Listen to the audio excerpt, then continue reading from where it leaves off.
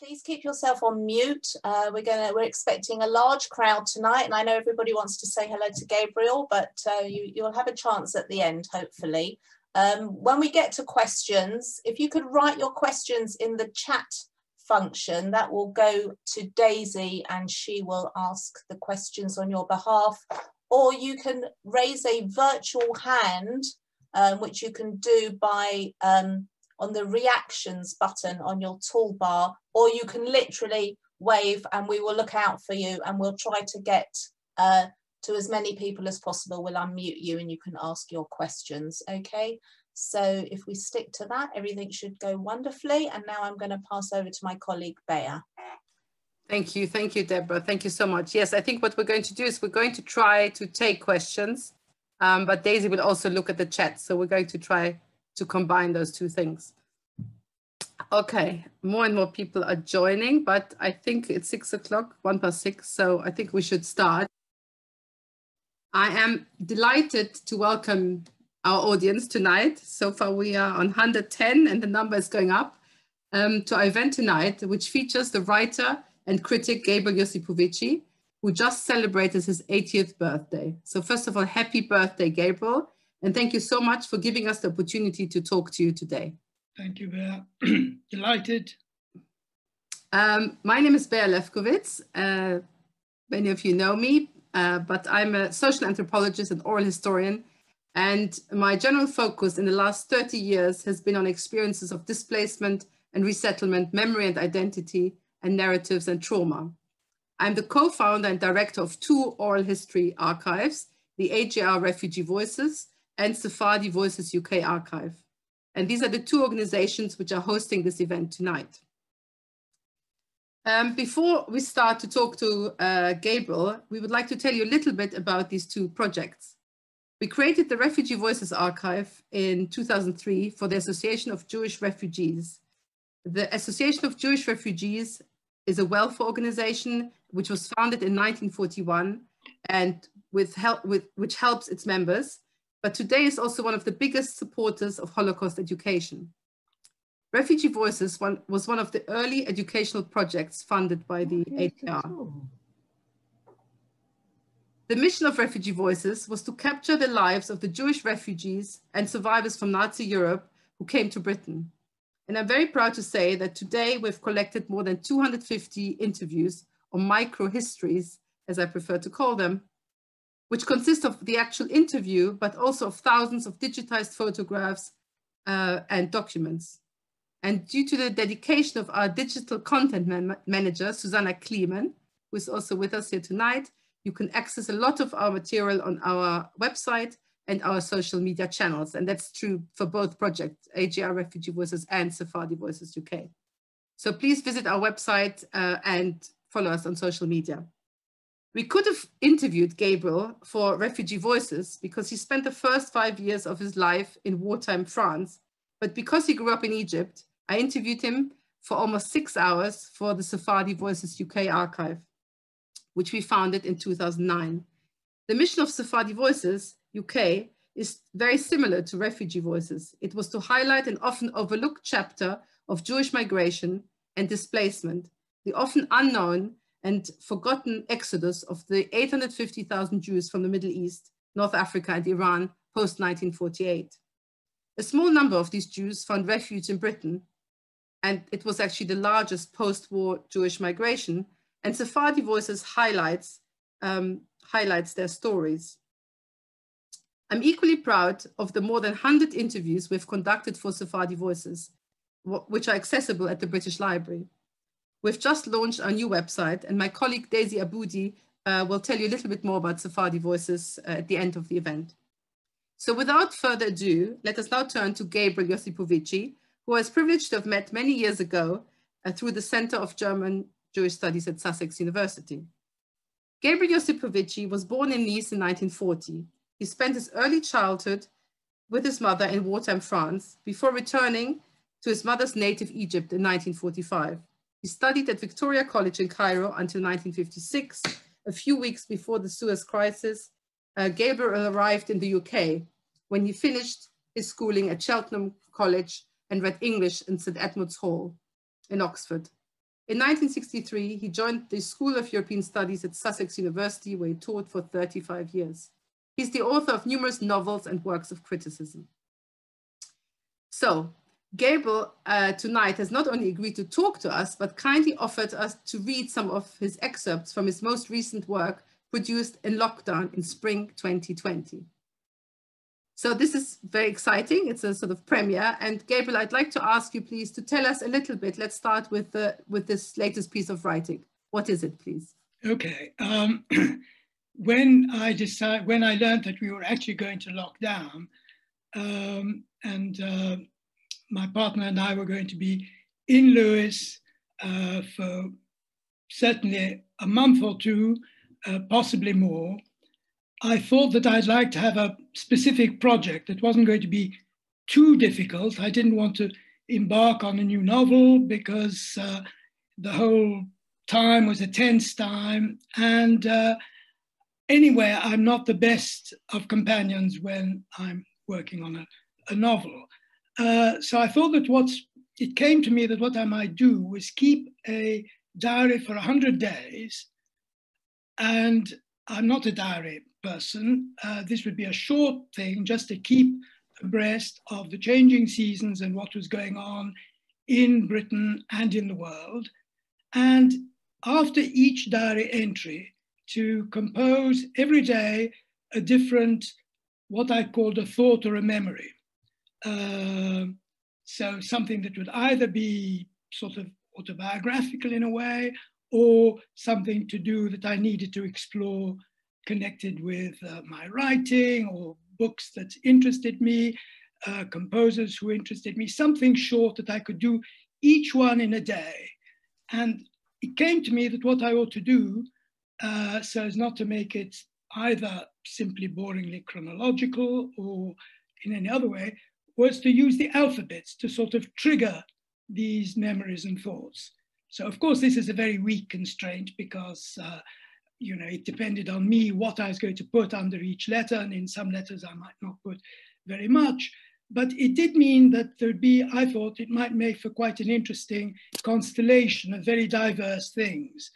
And indeed, it threw up some surprising elements which I might not have thought of had it not been that I suddenly thought, oh, well, I need another A, or I need another Z, or whatever it might be.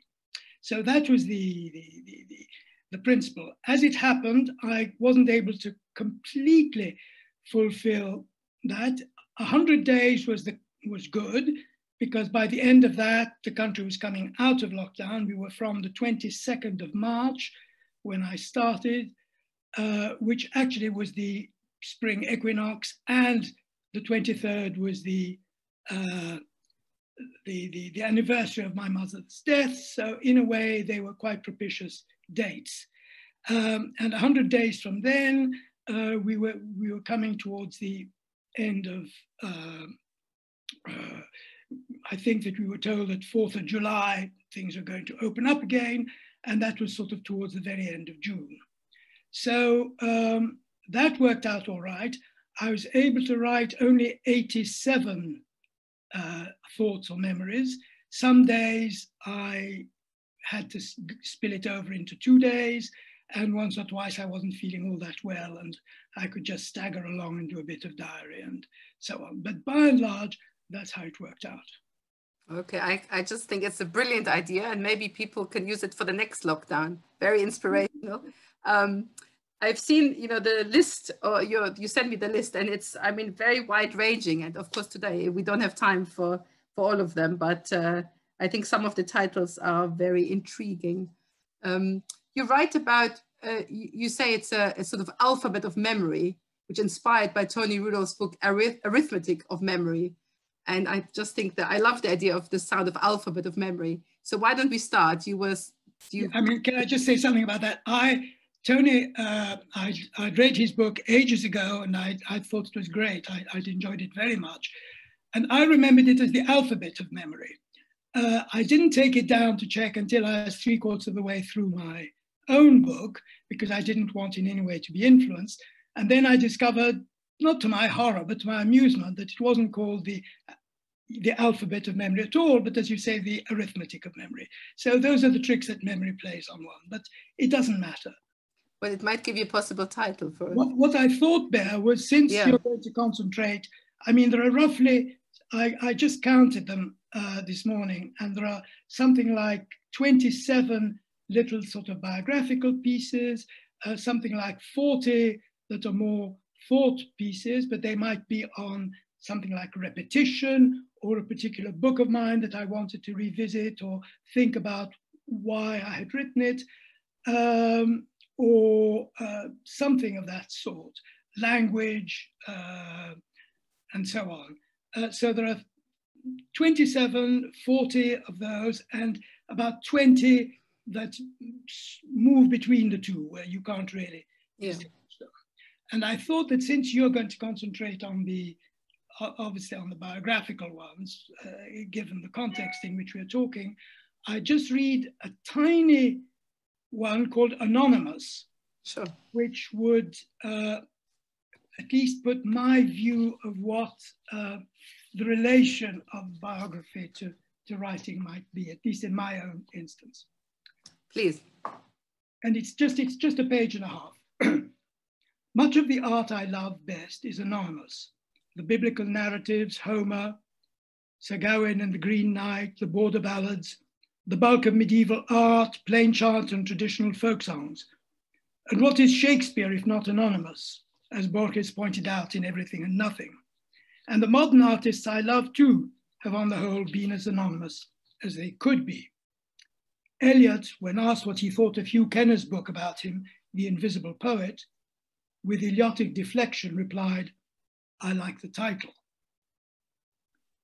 At the root of this is not so much the desire to hide as the feeling that you only exist as you work.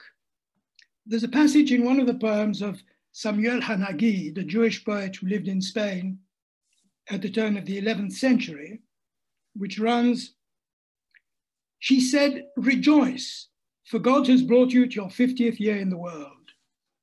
But she had no inkling that for my part, there is no difference at all between my own days, which have gone by, and the distant days of Noah, about which I have heard. I have nothing in the world but the hour in which I am. It pauses for a moment, and then like a cloud, moves on." This must have meant a great deal to me in my 40s, for I used it as an epigraph in my 1984 novel, Conversations in Another Room, and again in an autobiographical piece I wrote at around that time for an American publication, Contemporary Authors. Since then, I've of course written a life, which though it's about my mother, is inevitably also about me. I've explored the genesis of various works of mine in a long online interview with Victoria Best, and I've plundered episodes in my life to illustrate the intertwining of memory and forgetting, the desire to remember and the need to forget in my recent book, Forgetting. Ellie, my mother-in-law, who sadly passed away at the end of the summer, Ellie said to me after reading that book, Forgetting, "You don't seem to be afraid of revealing a great deal about yourself, Gabriel." But I don't think I feel it that way. I can reveal precisely because it doesn't seem to be part of me. It seems to belong to someone else, a writer I've lived with, an immigrant I've known.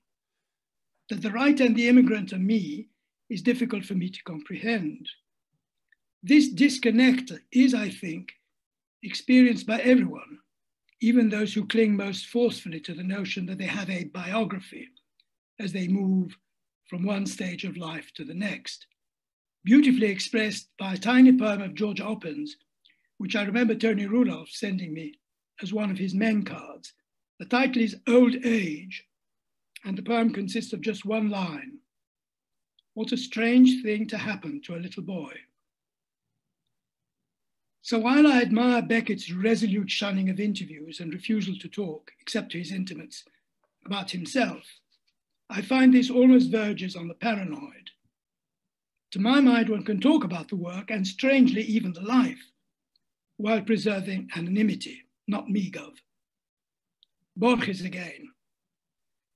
The other one, the one called Borges, is the one things happen to. I know of Borges from the mail and see his name on a list of professors or in a biographical dictionary. It would be an exaggeration to say that ours is a hostile relationship. I live, let myself go on living, so that Borges may contrive his literature, and this literature justifies me. It's no effort for me to confess that he's achieved some valid pages, but those pages cannot save me, perhaps because what is good belongs to no one, not even to him, but rather to the language and to tradition. Besides, I am destined to perish definitively, and only some instant of myself can survive in him. Little by little, I am giving over everything to him, though I'm quite aware of his perverse custom of falsifying and magnifying things. Years ago, I tried to free myself of him and went from the mythologizing of the suburbs to games with time at infinity. But those games belong to Borges now, and I shall have to imagine other things.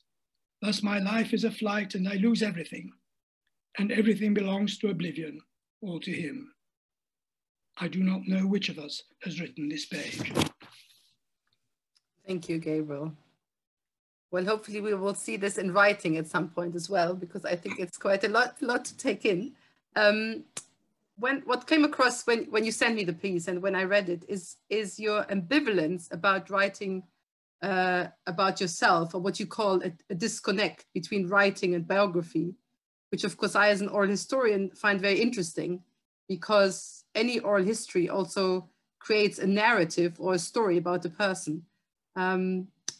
You know, and it raises partly similar issues. So what I wanted to ask you is, when did you start writing about yourself? And do you feel at a certain age one is more drawn to biographical writing? Well, as I say, I hardly have written about myself. I wrote this book about my mother after her death, because as often one felt that I felt that this was a way of making sense of my grief and of her and so on. And somehow that seemed to open up things, so that I have found that as I say, I was able Which is this book, yeah, that book, yeah. To dig into things, so that when I wrote this book on forgetting, which in some ways was rather abstract, was dealing with the interconnections of memory and forgetting in social and psychological and historical contexts, I felt I needed to anchor it. So every few chapters, there are two kind of interludes which deal with my own struggles with this strange hybrid of both memory and forgetting.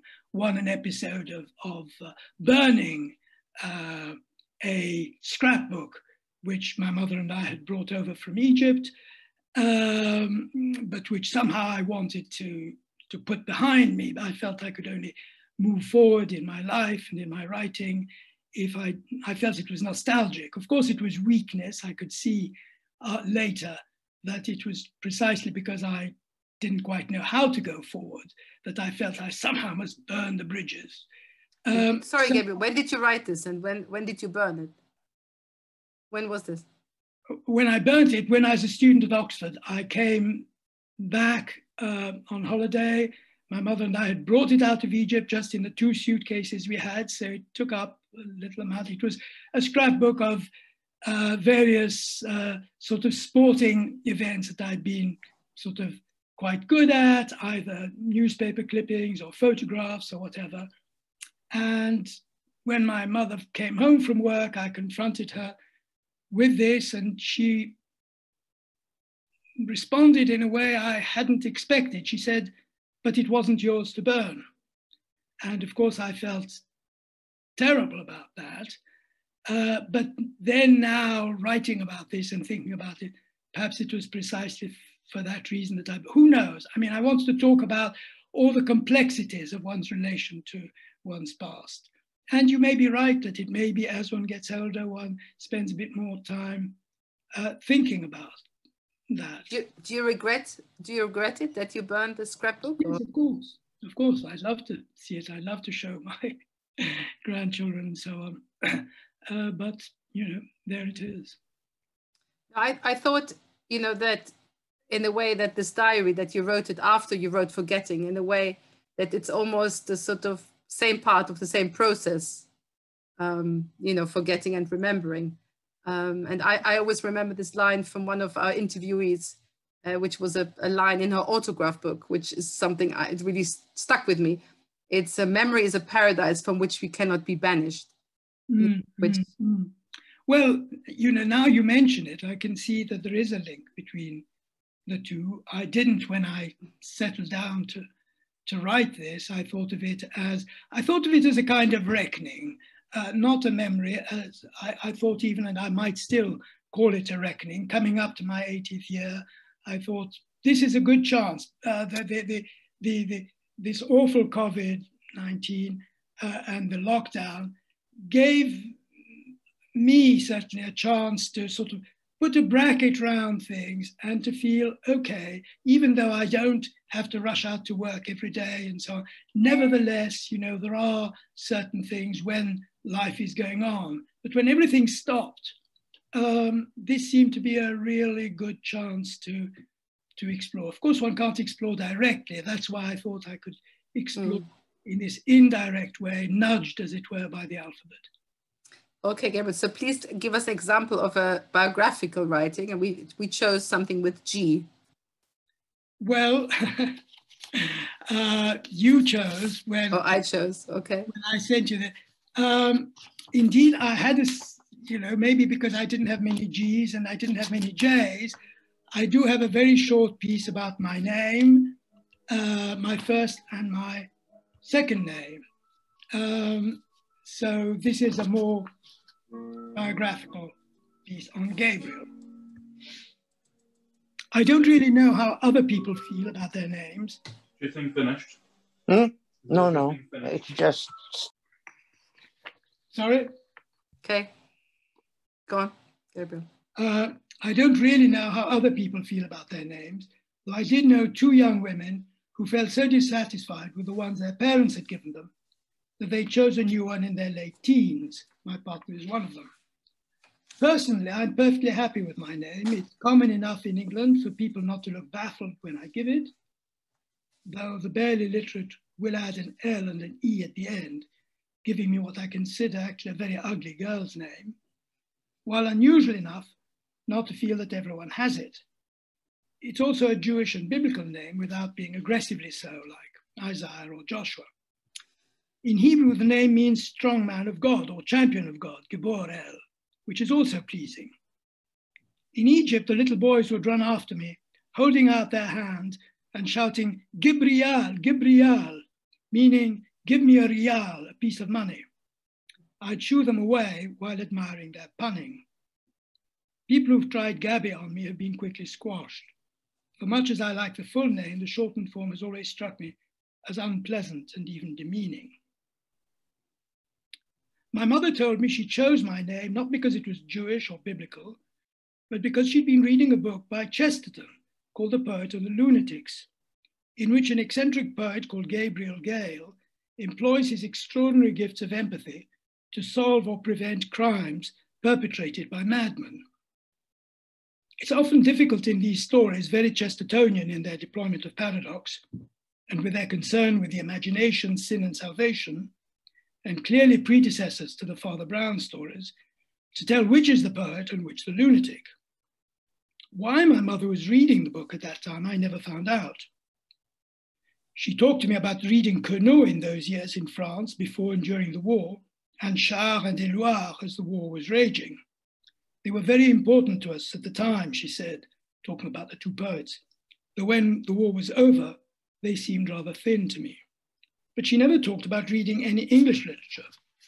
I wonder where Chesterton came from. She and my father had another child, a girl 2 years younger than me, but she died after 10 days as a result, my mother said, of malnutrition, my mother's. I felt guilty, she said on one of the rare occasions when she talked about the whole sad episode. I felt guilty because I starved myself to give you a little more than the rations allowed. And then this happened. I mention it here because after my mother's death, when I was trying to write about her, I realized I didn't know the name of my little sister. I wrote to my aunt asking if she knew, and she wrote back saying she thought it was Elizabeth. I find that hard to believe. Even in 1943, my mother would not have chosen such a Christian name for her child, when something as neutral as Eva or Nelly, her mother's name, would have done. I thought at the time I could probably find out by writing to the authorities in La Bourboule, who would have had a birth certificate, but something held me back, as it still does. When my mother died and I organized a memorial event for her in the meeting house of the university, hosted by my dear friend Andrew Robinson, the priest in charge of the university chapel, who had been visiting her at the time of her death in the Brighton hospital, and by Jeff Newman, the friend and rabbi who had officiated at her funeral. And when the large gathering grew silent as the official starting time for the event approached, Jeff leant over to me and said, "I'm going to introduce it, but I need to know Sasha's Jewish name." "Jewish name," I said. "I don't know that she ever had one. That was her name, Sasha Eleanor." I learned afterwards that it's the custom among English and American Jews, who seem often to have terribly English names like Arnold and John, also to have a secret Hebrew name. I'd never heard of such a thing in Egypt, though it may be in the case there too, since my own father, after all, was called Jean, and I have a distant cousin called Jimmy and a good friend called Donald, all born in Egypt of impeccably Jewish, though more or less totally assimilated parents. And it makes me wonder, do I have a secret Jewish name? Or is my name quite Jewish enough not to need it? Not, I have to say, a question that has ever kept me awake at night. Thank you, Gabriel. I think this entry raises the theme of your wartime experiences in France, and obviously the theme of names and choices of names and Jewish names, which we'll discuss a little bit later. Please tell us a little bit about your early childhood in France and your stay in Nice and La Bourboule, and also how your mother kept you both safe. Well, all this, of course, I was very, very young. I was born in 1940. My parents separated soon after my birth. My father went to Paris, so I was with my mother. They'd bought after being students at the University of Aix-Marseille, two young Francophone Egyptians. My father had decided that he wanted to study there. And after their studies, they'd bought a house in Vence. But after they'd separated, and for reasons I'm not quite clear, my mother had moved out of that house to a boarding house in Nice. And this was where in September of 43, when Italy fell, and the Germans, you see, Italy was sort of the guarantor of the Jews of the Southeast, and were very much, of course, were quite sympathetic to their Jews. So while the fall of Italy, of course, was a great advance for the Allies in their war on fascist Germany and Italy, it was caused a terrible danger for the Jews who'd taken shelter in the Italian part of France. The Germans closed this off, the Nice area, and then came in and proceeded to round people up. And again, this is what my mother explained to me. She thought the best thing she could do was to take me out walking on the promenade in my pram, rather than to be indoors in the pension. And she was walking along there when somebody grabbed her arm, and it was somebody who'd been a friend, who'd been a neighbor in Vence, Ida Bourdet, the wife of a resistance fighter, Claude Bourdet, who founded Combat, the journal later associated with Camus. There were photographs of him during the Algerian uprising. their offices in Paris were bombed and so on. And Ida said to my mother, you know, what are you doing here? And she said, well, you know, I have nowhere to go. Where's your husband? He's gone to Paris. Are you alone with the boy? Yes. So she said, look, you can't stay here. This is very dangerous. Come back with us tonight. I'll get you some forged papers. And I have some friends going to the Massif Central tomorrow on the train. You go with them. And you get off at La Bourboule. They're going on to the Mont d'Or. And that's what we did. And we spent the last 2 years of the war in the relative safety, because the Massif Central was an agricultural area. It was far from the war zones. The Germans didn't really come there except on occasional raids looking for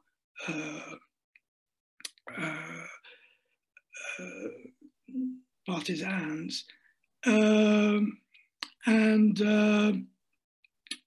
There was also a bit more food because it was agricultural. And so, you know, things weren't quite so dire. And so that was roughly it. And we saw out the war. At the end of the war in 1945, my aunt somehow got in touch with my mother and sent her the wherewithal to get tickets to get on a boat to Egypt. And Gabriel, do you have any memories of your time in France? Can you remember that time? It's so difficult, you know, with memories before the age of 5, how far they're real memories, how far they are things you've been told. I think I have memories of Italian soldiers in when we were still in the south, lying on the slope and giving us children food from their own rations, because of course they had children at home, bambino, bambino. And then of course I think I have quite strong memories of a moment anyhow in the train journey where I woke up, it was dark, we were in a station, I said, where are we? And somebody said Lyon, and I thought of lions and was frightened. Obviously the fear in the carriage had sort of seeped through to me. But you know, those are, and then I have some memories of La Bourboule, of walks and so on. And I did revisit both with my mother and then with my partner later on, trying to recall and having difficulty actually linking that with any feeling really. In the book about your mother, you just described that you were separated from your mother in the train journey. Something you remember, or that? Well, that's something she told me, and that made a great impression on me, because she said that although she had forged papers, she was not sure that if it came to it and the train was stopped and she was questioned, whether she would not feel somehow that she had to say that she was Jewish, whatever the consequences. So she went to another carriage, and I was with these people who were going in the same direction. And I thought, she said, when she told me that, she told it to me with a kind of puzzlement, as if she hadn't quite understood herself why she did that. After all, she was, you know, would have left her only child to the mercies of strangers. But, you know, she clearly felt that this was a kind of moment of decision. And I think everyone, or a lot of, you know, some people, perhaps fortunate people, I don't know, have in their lives a moment when you do something you didn't know a moment before whether it would be what you would do, and that sort of defines you. And I think her kind of a sort of integrity was what, but she didn't say it boastfully or shamefacedly. As I say, she when she told it to me, I recall distinctly, it was with a kind of puzzlement that she should have done something like that. But as you wrote, she also gave birth in these difficult circumstances. Well, she was pregnant, and so when we got to La Bourboule, a short while later, she indeed did give birth. Yeah. And I don't know, is it something your mother talked about a great deal, or No. She really, and you know, of course, when she died, I felt I'd like to have known more, but I just felt this was something she didn't, it was too painful for her. She wrote a poem, which I quote in the book about her, a bitter poem about it.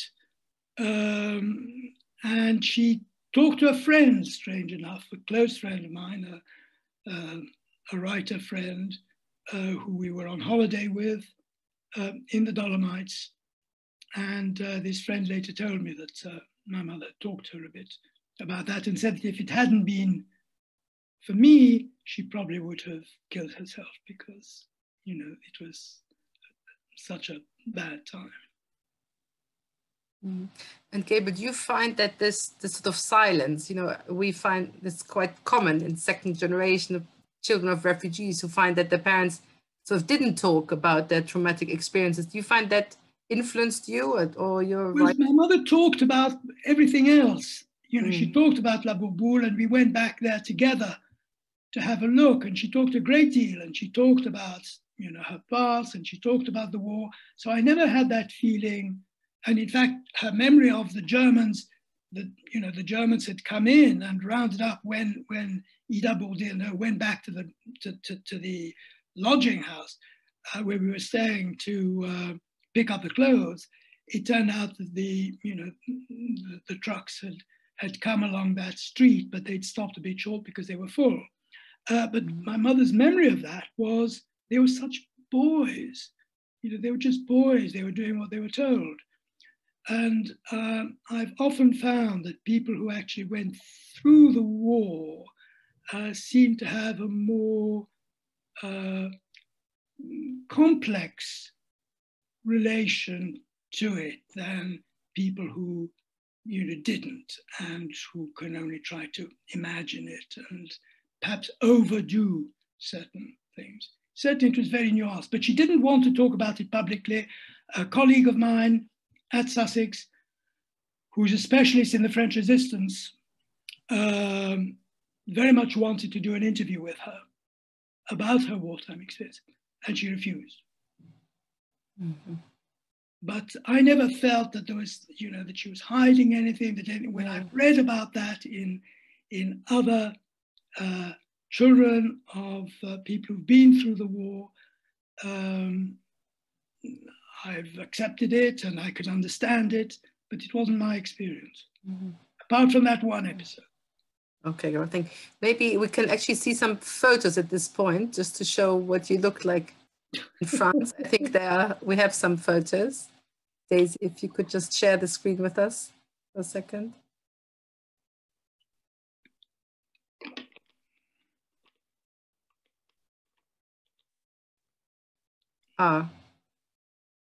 Gabriel, can you see it? Yes, I can see it. I can see. So where are you in France? On the left?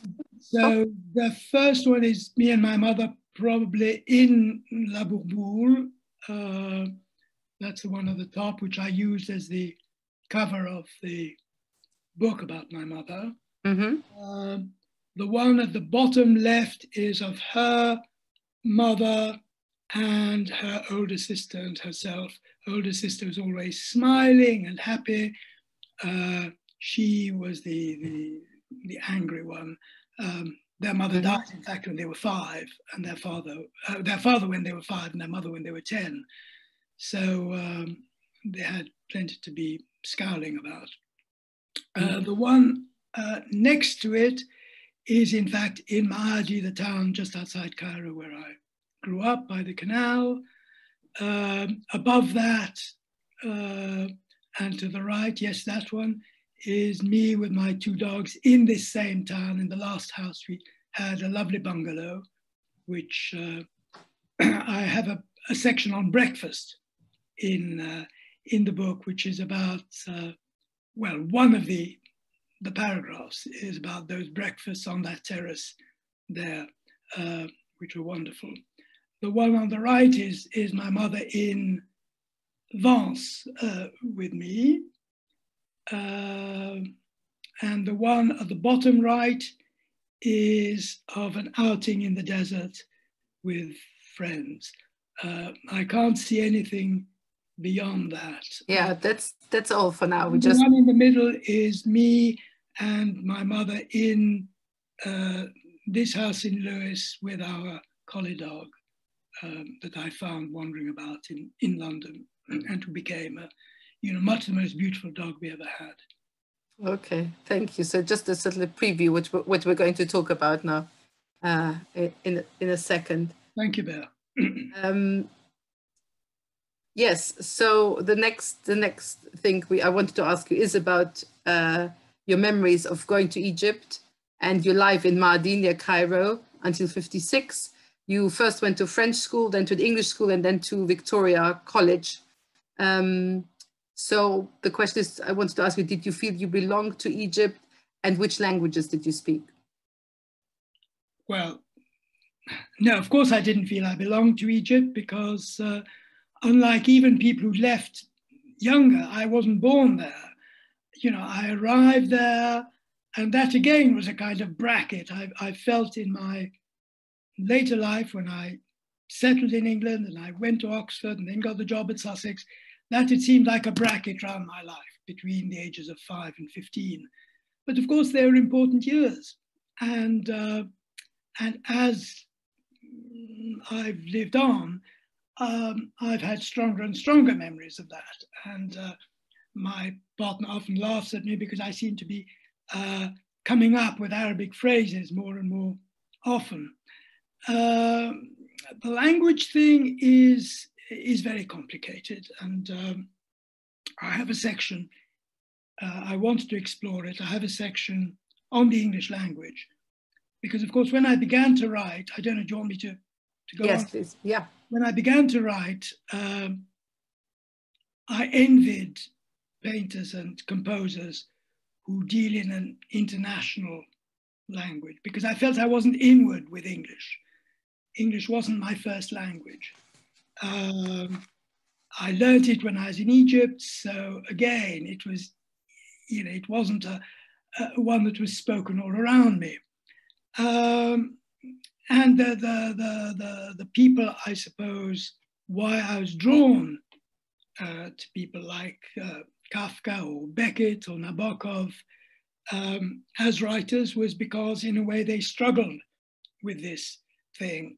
What is their native language? Do they give it up? Either they hate it like Beckett and want to stamp it out and sort of throw it away. Of course, he never quite could, but that was the ongoing thing. Or like Nabokov, reinvented himself in another language. But they had a native language to return to. And I felt, I was born in France, but French wasn't really, I was there for 5 years. I never really mingled very much with other children, didn't go to school there. I went to Egypt, but then, Arabic wasn't my language. I learned it at school, learned a bit of it because it was badly taught, but it wasn't my language. Came to England, I only write in English. I wanted to be a writer, I just couldn't do anything else.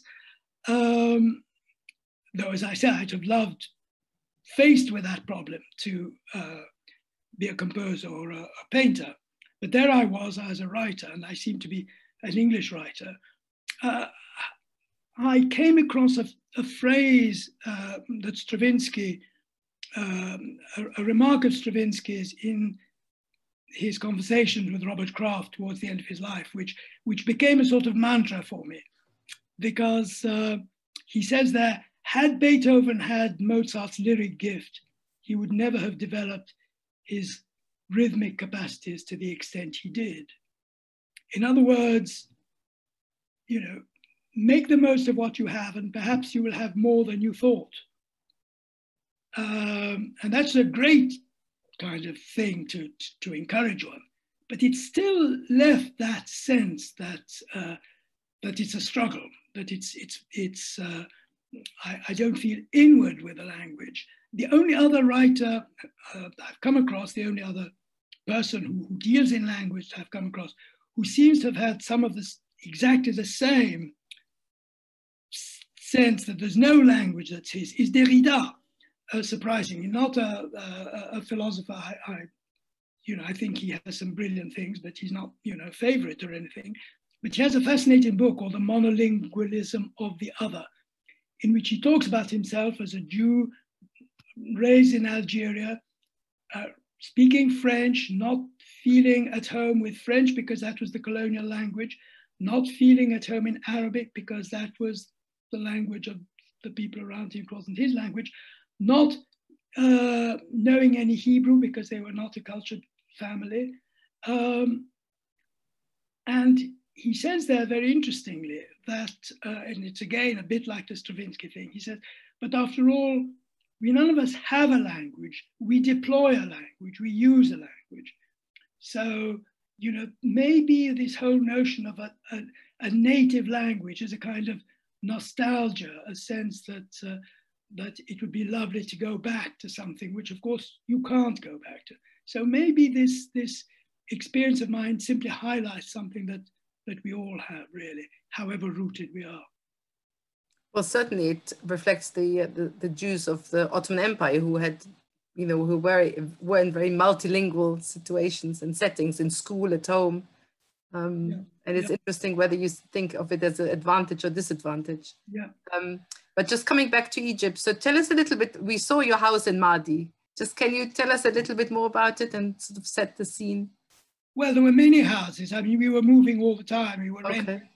renting. And my memory of that is changing house, piling all the one's belongings onto a donkey cart. That was the removal man. He came round and piled the things on, and you walked along behind, picking up anything that fell off with your animals. We always had dogs and the odd cat, and moving to some other thing. The house that you saw was a house that we actually had bought, that my mother bought, with the inheritance that was all that remained of what had once been a very wealthy family. Her great-grandfather had come from Ferrara and had married into a wealthy Egyptian Jewish family, Katawis, which went all the way back, as it were, to the to the Cairo Geniza. But all that was left was a house in a what had become a not very salubrious part of Cairo, which my mother and my aunt inherited, and they sold it and split the proceeds, and each bought a house with it. But we couldn't move into that house because it belonged to a Swiss firm. So they were sort of sitting tenants, and it was used, they said that they were building a house for their director. But the house kept not being built, but eventually it was, and we had 2 years there, and it was wonderful. It had a canal on one side, and we were very near to the sporting club on the other, which was the kind of social and sporting center, all the youth and all the middle class families in Egypt. Mm. Well, there's obviously more to talk about, but I'm looking at the time. Tell us a little bit about the circumstances surrounding you leaving Egypt with your mother, please. Well, I think the kind of assumption always was that somehow I'd go to an English school. She'd taken me out. Of course, my mother had first sent me to a lycée because I only spoke French. And then she was horrified, this little boy of 5 who'd been through the war. They were making him do homework.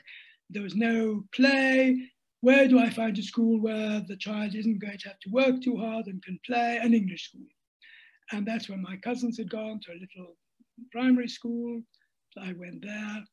And then Victoria College had moved to new premises in Mahdi just when I was going to had at the age of 12, so I went there. So the idea had always been I would go to university in England, and my mother always said, yes, you'll go to Oxford. And she went to see the headmaster of this English school and said, how do I, we can't afford it. How can I get a grant? Can you tell me how I could get a grant to see him through Oxford? And the headmaster patiently said, well, there are other universities in England. But as far as my mother was concerned, there was, it was the old-fashioned thing. There was Oxford for the arts and Cambridge for the sciences. And he said he'd look into it, and he found that the only way was for me to actually do A-levels in England and get a state grant of some kind there and sit for an entrance exam or go for interviews to universities. So he found a place for me for 1 year of A-level in England. So we were all set to go, and we were about to go in the summer of 1956. And Nasser nationalized the Suez Canal. There was huge tension. We were trying to get exit visas. We were going around all the time to the equivalent of the Home Office, which was this enormous Kafkaesque building with these great long corridors full of sort of peanut sellers and so on, and where one saw everybody desperately trying to get exit visas. And you would, spend a morning waiting in a little room for the officer at the desk to call you forward. He'd call you forward, he'd look at what you had, and he'd say, I can't do anything until you've been to room 364 and had this done. So the same thing would happen the next day. You'd go to room 364, and eventually when the officer saw the papers, he'd say, yes, I can't stamp this until you go to room 694 to do that. And so we spent the summer. I'd been going to go and see my father, who had remarried and was living in Cannes. I hadn't seen him since he'd left us during the war, but he very much said he wanted to see me, and I thought, okay. But we were held back. My mother was pulling all the strings she could. By that time, she'd managed to acquire an Italian passport because her mother had been Italian. I had acquired a French passport because my father had meanwhile become French, and he was born in France anyway. His father was born in France. So, we were just, it looked as if there was no way we were going to get, and things were getting more and more tense. It was incredibly hot. So, of course, there was a lot of anxiety. And we, of course, had to pretend that we were simply going there so that I would go to school in England. We couldn't say we were going for good because then, all sorts of questions would be asked. And my mother had managed to sell that house and to spirit out the proceeds, losing, 2/3 of it, but still to a Swiss bank. So it was a question of somehow getting there. But suddenly, the way bureaucracy works, suddenly something unblocked at one end, and then everything unblocked, and suddenly we were ready to go. And did you realize that you were going for good? Did you realize? Oh, yes. And I mean, I've been realizing for some time, and it was terribly painful. We put down some of our dogs, but there were two who we dearly loved, and my aunt was a passionate animal lover, and she said, I'll take them.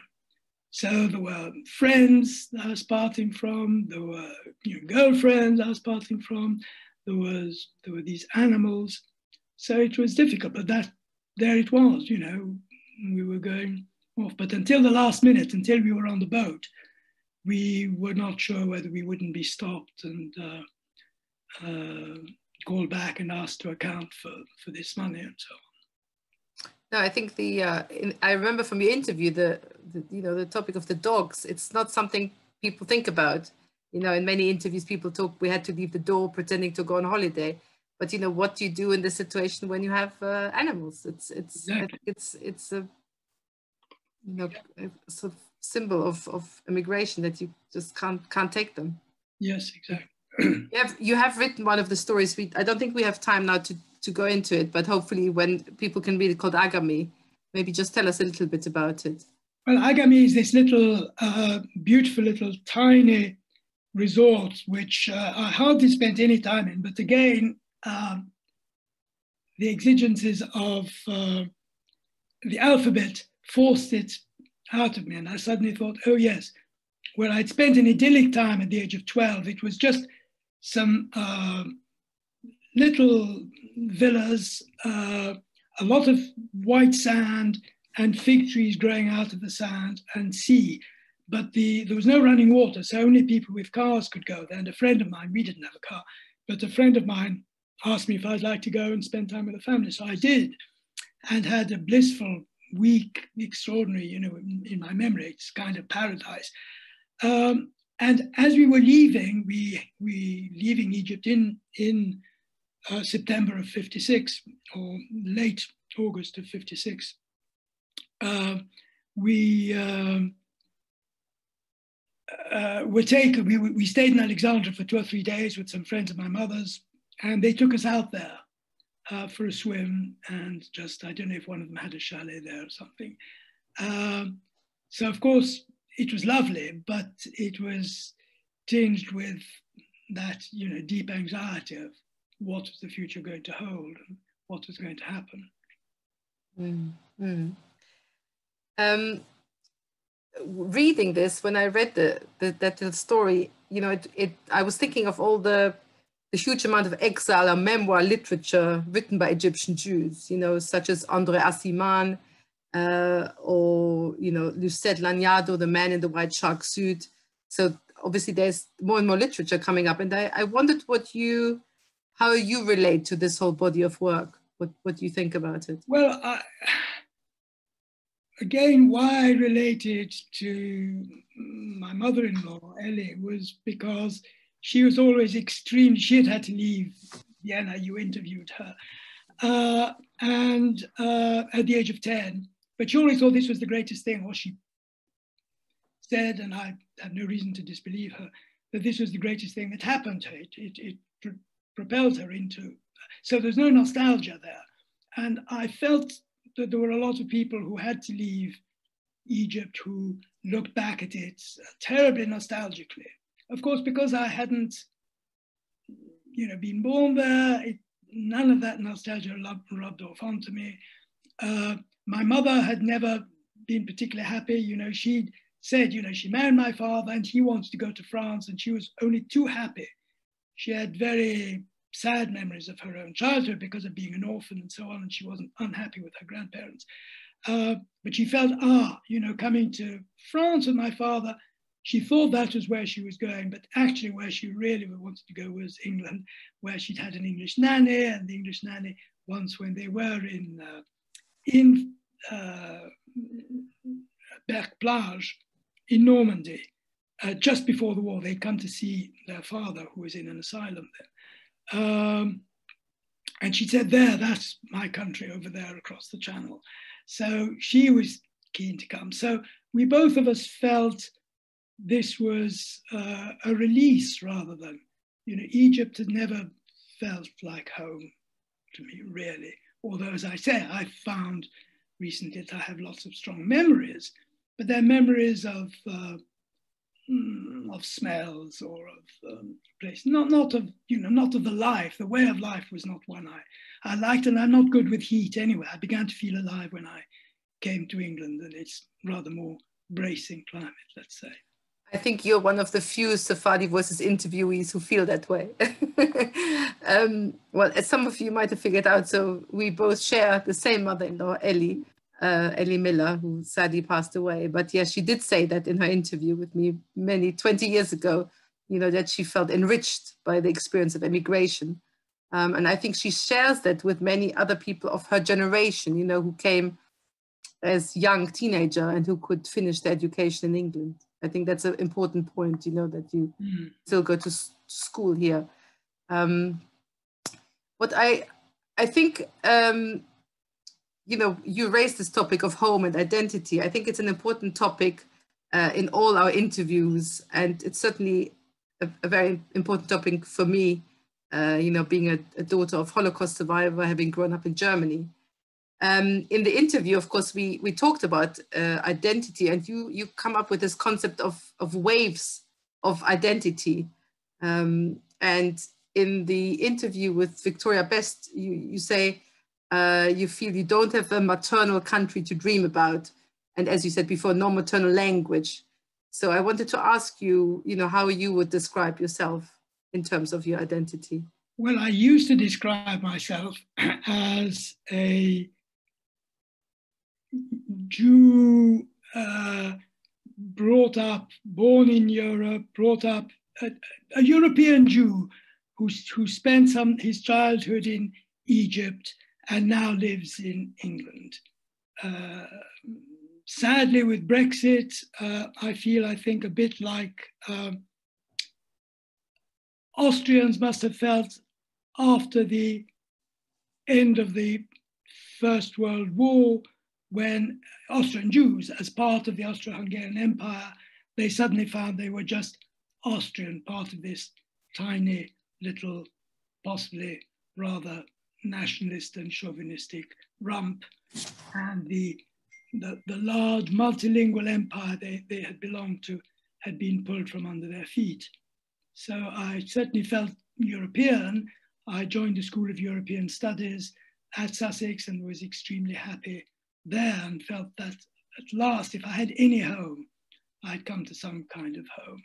But, maybe homes don't last. Mm-hmm.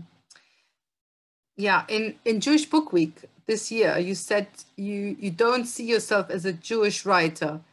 Please tell us a little bit more about, why this is the case, but also I know you study the Bible, and ancient Hebrew is very important to you, and you hinted at that in the story of Anonymous. So my question is, what does being Jewish mean to you? Yeah. Well, I don't study the Bible, I read it and you read it. Enjoy it. Like a lot of assimilated Jews, when I had a kind of religious crisis as an adolescent, it was a Christian religious crisis. I was reading Dostoevsky and Milton. And when that passed, I didn't think anything more about it. But in my 30s, as I suppose often happens, as I was struggling with my writing, I think, struggling with the feeling that unlike most writers I knew or read in Britain, like a few writers, but unlike most of them, I had the feeling that there was no place from which I could stand back and write, in the third person, have a narrator narrating something. I had to explore it, to be, the only way of writing was to sort of be on the way and try and discover as I went on what it was about. And it was very strange starting to read the Hebrew Bible, to read Buber and Rosenzweig, to see that in fact in Judaism and in the Bible, this sense of wandering, and if you like, of wandering in the wilderness, was not something that had to be overcome, but was a central aspect of it. I'd read in Kafka's diaries a remark which I had marked as an adolescent, or maybe a young 20-year-old at Oxford, a remark where he says, Moses didn't arrive in the promised land not because of anything he did, but because he was a man. So it's part of that is one aspect of the biblical story, as it were. It's not one of arriving, but of going. And I found this both as a writer and as a person, a very helpful and a comforting thing to feel that there was a tradition that sort of held that to be an important element in life rather than something that must be overcome. And there were great dangers in thinking about promised lands as something that could be fulfilled. So the journey, importance of... Yeah. Mm. I have prepared many more questions, but we want to give people time to ask questions. So the last question I'd like to ask you is to come back to the beginning of our conversation about the representation of, biography in writing. I've recently sent you the transcript of our interview I'm not sure you've looked at it in detail, but I wanted to ask you, first of all, because there's so many interviewees here also tonight, I can see them on the screens. I wanted to ask you what it felt for you, what it felt like to be interviewed for a project like Sephardi Voices, and also what it felt like to see it written down in forms of a transcript or in form of a film. And, you know, did you feel that your story was sort of reappropriated or re-represented? You know, so I'm particularly interested in that as a historian. People asked, often said to my mother, "Oh, you should write down your story." It was a very interesting story, but she felt she wanted to move forward. She didn't want to look back. She said to me, "You know, I don't want to look back." And I think I feel a bit the same way. I don't want to simply repeat a thing that's there. You know, every day has to be a new day, has to be, you know, a new adventure. One has to be exploring. And although, you know, I enjoyed writing these biographical pieces, they helped me to think about things that have been important, it doesn't really seem that important. And I have to say, when you sent me the transcript, I looked at it with horror. Because, you know, there it was, one's life was there, or at least what one had said.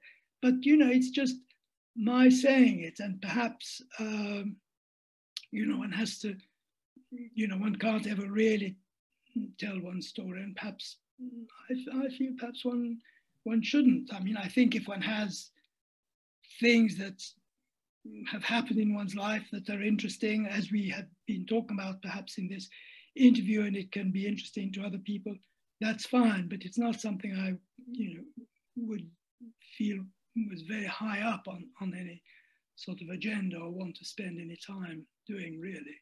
Mm-hmm. I mean, you know, an interview is fine. I enjoyed our previous conversation as I have this one.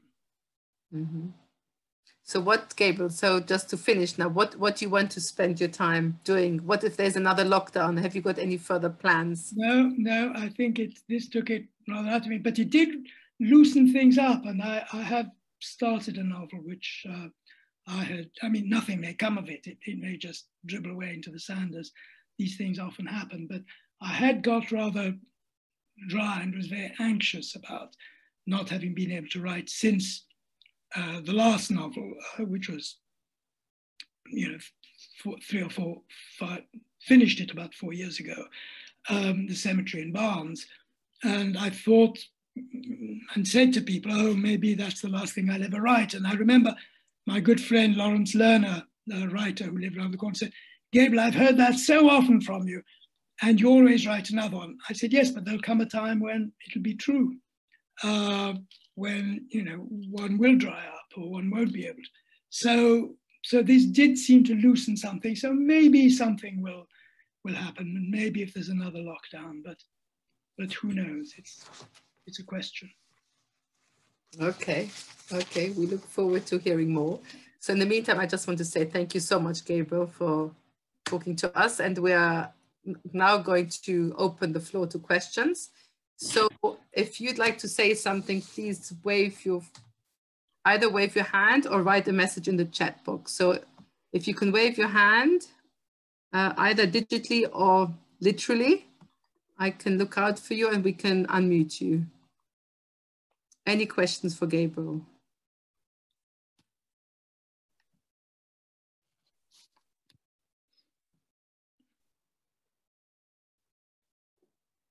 I've got a written question here. Okay. How did the short story Steps from the early 1980s eventually grow into the novel The Cemetery in Barnes? Thank you. Yes, it was, how did it? I write very short novels and and extremely short stories, sometimes not more than a page and a half, or a page even.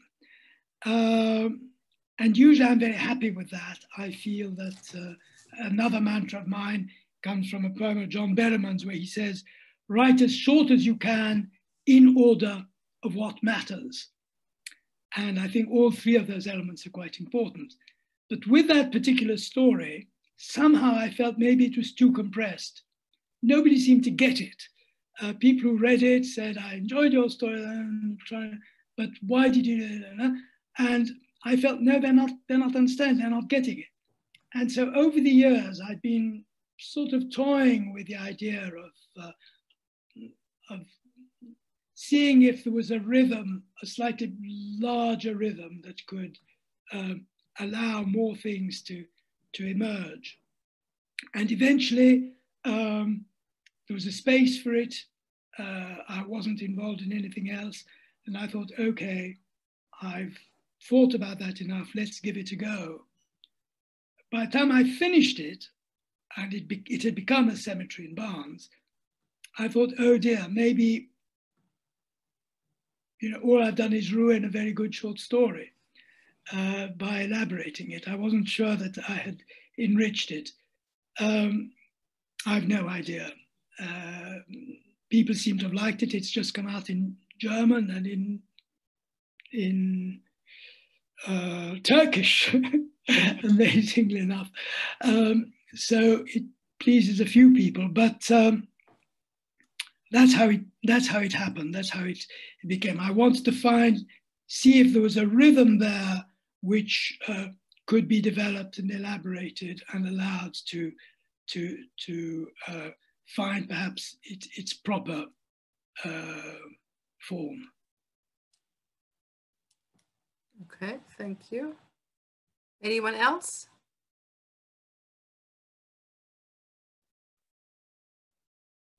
Daisy, can you see somebody? Otherwise, I'll ask.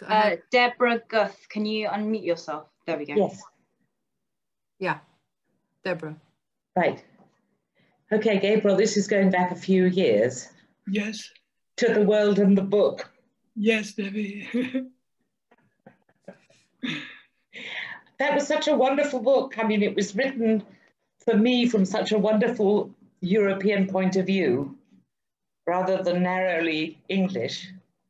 And of course, everybody was reading it as well and saying, what an amazing book. What was the impetus behind that book?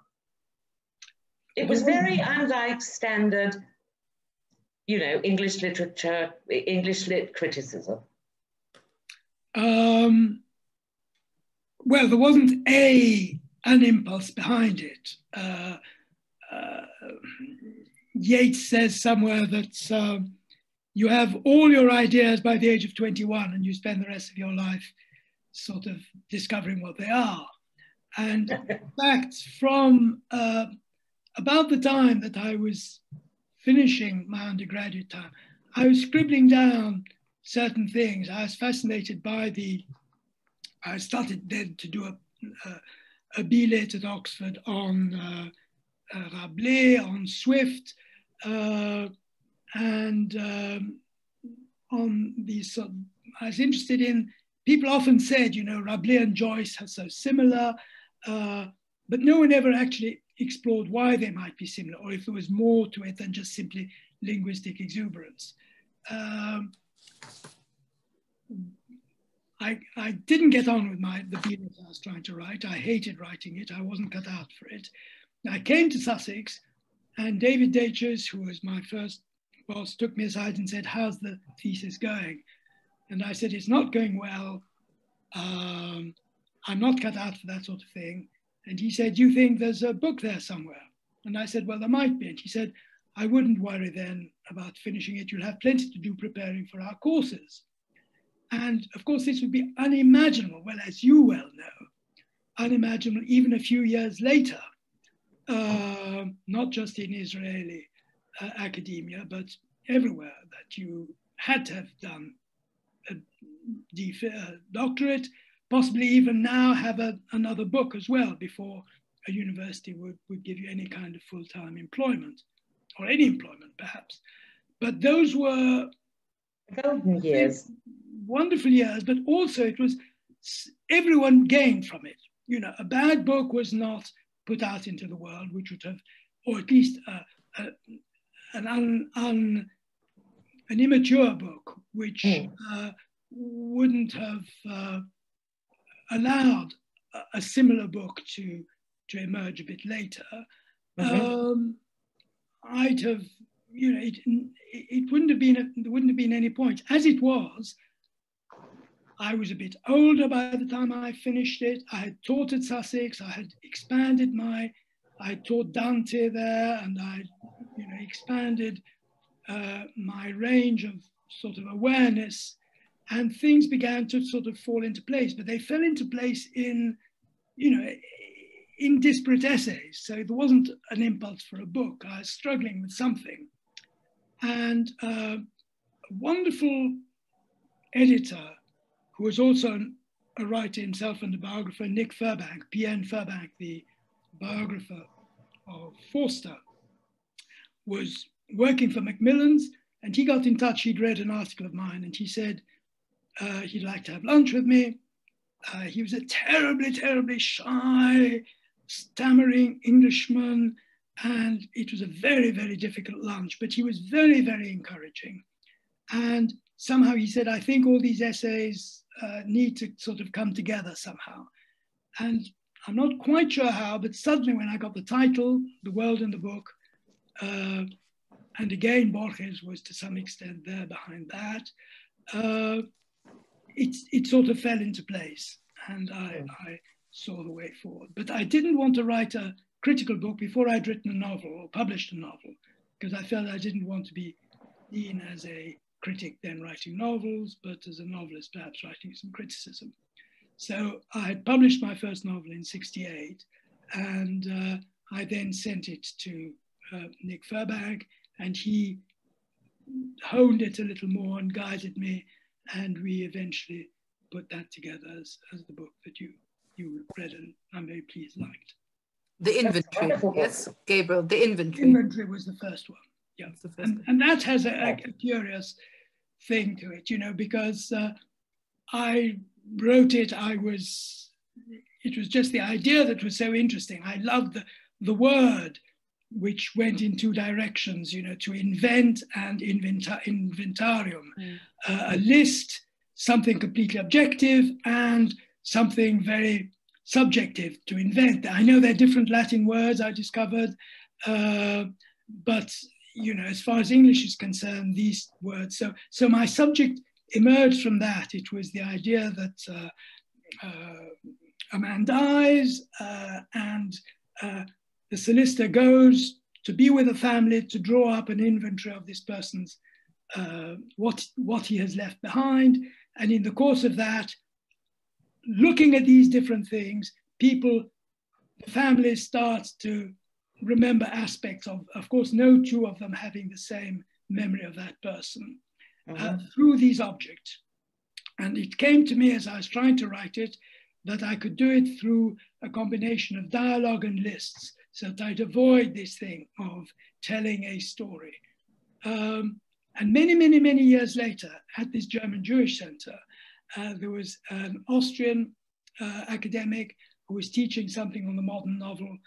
And she said, I'd like to do a session on your book, The Inventory. Would you come along? And I said, but why my book? I think she was dealing with it from a Jewish point of view. I said, there's nothing Jewish in that. But of course there is, because, you know, it's all about, you know, the possessions and the lack of possessions and letting things go, and what one discovers from having those things had never crossed my mind. But it may be that you know, she was right. Who knows? I mean, once the book is out there, it's, you know, other people can see things in it which perhaps you hadn't, and they may be right. I think there was a question. Yes. Thank you, Gabriel. Charles Corman. If you can unmute yourself. There's a written one as well. So yeah, Charles. Yeah, Charles, you're unmuted. You have to unmute yourself. Thank you so much for your talk. I found it very interesting, especially when you were explaining the difficulties of writing in what to you was initially a foreign language. I've recently been reading the book called Genius and Anxiety by Norman Lebrecht, which I'm sure will be known to Hubert and to a number of other people. And there is a very moving section there dealing with Elsa. We can't quite hear you. Can you move into There is a very moving section there dealing with the problems of writing in a foreign language, focusing on Elsa Lasker-Schuler, who moved, as you know, from Germany very reluctantly to Palestine. Obviously, it's about to become Israel in the 1930s, and how desperately lonely she was, not just for company, but for people who could relate to her and her writing in Germany. And I was wondering what your thoughts are on her situation. Before you answer that, Gabriel, the question that we've got written, it links in quite similarly. So I'm going to say that as well, and you can answer them both. Given your fascinating comments on language, perhaps you could comment on the meaning for you personally of Wittgenstein's famous line, "The limits of my language mean the limits of my world." Well, I find Wittgenstein, particularly later Wittgenstein, not the Wittgenstein Tractatus, always very, very stimulating. I'm never sure that I fully understand, but they're always stimulating. But I wouldn't want to go to try and explain or explore that, but only somehow looking at it sideways and linked to the Lasker-Schuler thing. Of course, I mean, as I say, someone like Kafka, not Lasker-Schuler so much, but Kafka was very important to me in admiring the stories enormously, more than the novels, I think, as I still do. I think that one can just read them again and again and again. But the diaries show, particularly the early diaries before he finds his voice, show this struggle with somebody who recognizes that in our modern world, and I think it's still Kafka's world and my world, not, belong to a kind of modernity. There is something problematic about writing like people wrote in the 19th century. But that doesn't mean that there is something else, another way of doing it. And Kafka struggled with this and struggled with his sense that, the word, as he says in a wonderful diary entry, the word Mutter is a very German word. How does it doesn't really help a Jew to understand his relation to his mother. So that all that was something I could sort of relate to and identify with and find a source of comfort, the sense that somebody else had been there, that one's own struggles were not unique. There might not be all that many people, and the bulk of writing seemed unconcerned with any of these issues, but there were artists who were concerned, and they were artists I happened to admire. So that was, very rewarding. I'm sure if I'd, been able to read in Hebrew and German, some other poets like Lasker-Schuler and so on would have been equally important. Okay, thank you, Gabriel. Any other questions from anyone?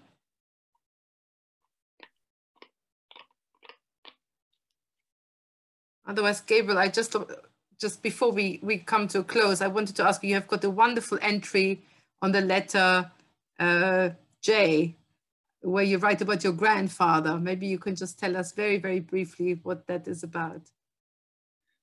Well, I did write, as I said, there was one about Gabriel and one about Josipovici. And I begin this entry, it's slightly longer, so I certainly won't read it, by saying how once when I was in Romania for the British Council in the late 70s, I was in Cluj and I was asked if I'd like to go on a trip to see a model village, traditional village in the countryside. And the car would come around for me at a certain time. I said, yes, that would be lovely. And then they rang and they said, there's a Polish professor who's also visiting the university, and may he join you? I said, I'd be delighted. So they picked me up, and then we go around to the hotel and pick up this dapper gentleman in a nice grey suit. And he gets into the car. And as he gets into the car, he says, do I have the pleasure of meeting a relative of Gabriel Josipovici? Now, no one in England had ever mentioned my grandfather, who was, in his time, quite a famous writer. He wrote a book called Goha de Simple that, in fact, had a preface by Octave Mirbeau, came out in 1919 and was shortlisted for the Goncourt in the year that Proust won it. Very recently, there was a book commemorating the, well, in 2019, commemorating the Proust Goncourt. And the chap who was reviewing it for the TLS, who was their French editor of the French books, Adrian Tahoudin, emailed me and said, is this Josipovici who's referred to in this book a relative of yours? I said, yes, well, he's my grandfather. So he actually did mention this in his review of the book. It's not a bad book. I've read it. My grandfather, who of course I never knew, he died in 1936, wrote it with his brother-in-law, Albert Josipovici and Albert Adès, two young Francophone Egyptians in France during the war. And they took the idea of Goha as the Egyptian folktale hero. And this was the time of sort of Orientalism. And so they wrote about a so-called medieval Cairo, which was an imaginary Cairo, really, of the Orientalist imagination. But it's rather charming, and it's still in print. Kalman Levy have kept it in print, and there it is. Mm. And I think we can read it. It came out in English, God the Fool, in 1924. Yeah, yeah. So, and in fact, my friend Stephen Metcalf found a copy for me in a second-hand bookshop of the English translation. Okay. Okay, Gabriel, I just, again, would like to thank you really for sharing your new materials and for answering my questions. And I'd like to also thank my colleagues from the AJR and from Sephardi Voices UK for helping with the event, and give the last word to, so I'm thanking on behalf of the AJR, and maybe Daisy can say just very briefly something about Sephardi Voices. And thank you everyone for coming and staying with us for that long, and see you again soon. Daisy. Thank you, Bea. Thank you, and thank you, Gabriel and Bea. It was a fascinating discussion, and thank you all for attending as well. I just wanted to say a few words about Sephardi Voices. As Bea said, we are an oral history charity. We focus on recording the life stories of Jews who lived and grew up in the Middle East, North Africa and Iran, who now live in the UK. We've interviewed over 100 people to date, and we've just launched a brand new website this week, www.sephardivoices.org.uk, where you can find some of our archive material. We've got amazing photographs. We've made some really interesting films, one on identity, which we kind of touched on today. We are a very, very small charity, and we have a very small budget. And we rely totally on donations to be able to continue interviewing, to continue transcribing, making our interviews accessible to researchers and to the general public through films and events, you know, like this one today. So if you are able to help us and contribute in any way at all, we would be extremely, extremely grateful to anyone who could help in any small way. You will get an email tomorrow with the details for Sephardi Voices and for the AJR, and with a link when it comes out, when we've managed to process it to this interview, a recording of this interview as well. That probably won't be tomorrow, but it will be soon. So again, just thank you all very, very much for attending, and thank you again to Gabriel and to Bear. Thank you very much, Daisy. Thank you. And just maybe the last word is of the 100 interview. I think we must have about 20 to 30 interviews with Jews from Egypt. I think probably more, yeah. Even more. Even more, yeah. So please come and look at it. And I'm glad some of my interviews, Gabriel's cousin is here with us, Nicolette, and Jimmy, who are both interviewed, and some other people. So, and if you know anyone who wants to be interviewed, send them our way. We are always, you know, every story counts and every story matters. Yeah. So thank you for coming and have a good evening. Bye. Thank you, Belle. Bye-bye.